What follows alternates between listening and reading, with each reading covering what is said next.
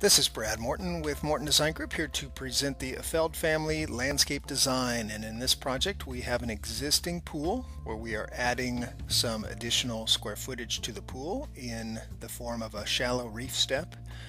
We have an existing gazebo up there on the hill that we are going to put a new spa in. We're adding waterfall features, water slides, a swim up bar, patio cover, decorative fountain feature, and new hardscape throughout. So this area over here we're looking at is the pavilion, the pool pavilion, and we have columns to match the columns on the house. We have wood details as well to match the columns on the house.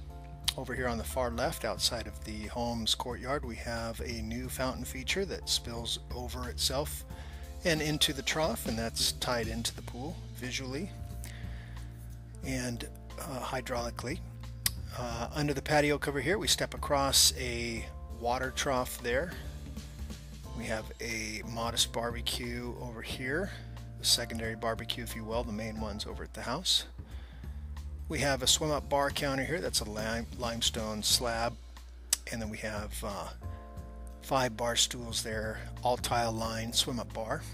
And over here we have a shallow reef zone area for playing and splashing and sunning with some waterfall features behind it.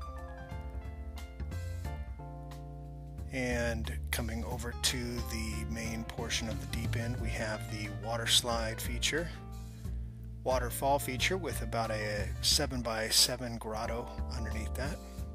Over here we have a raised deck that's existing. We're going to add new materials and new step edges with some new transition boulders there. We're going to propose that we add stone veneer to that existing retaining wall as well as a new cap. Coming up to the existing gazebo, we see the new spa under the gazebo with a trough spillway and floating stepping stone over the dam wall there that feeds the water feature. We take 2 steps up to the water slide and jump on the water slide. We have about a 7-foot fall down to the pool. Takes us down into the pool. And we're back to the reef area again. Coming out of the reef zone, we take some steps up to the back side of the water slide where we'll see some rock stepping stones that go through the existing pilasters here. And that takes us again back up into the gazebo. And then out of the gazebo area we go over to the existing sport court. You'll see here a new retaining wall. I thought we'd pick up about 5 more feet of space there, clean up the area, allow for some wing wall areas to have a ping pong table and also have a surface to kick a ball up against, etc. Set up skateboard areas, whatever.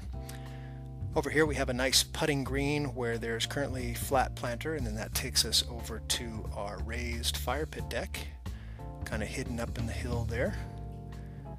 We'll keep the existing trees and work around those with little planter wells. And then we have the existing redwood trees there that you see.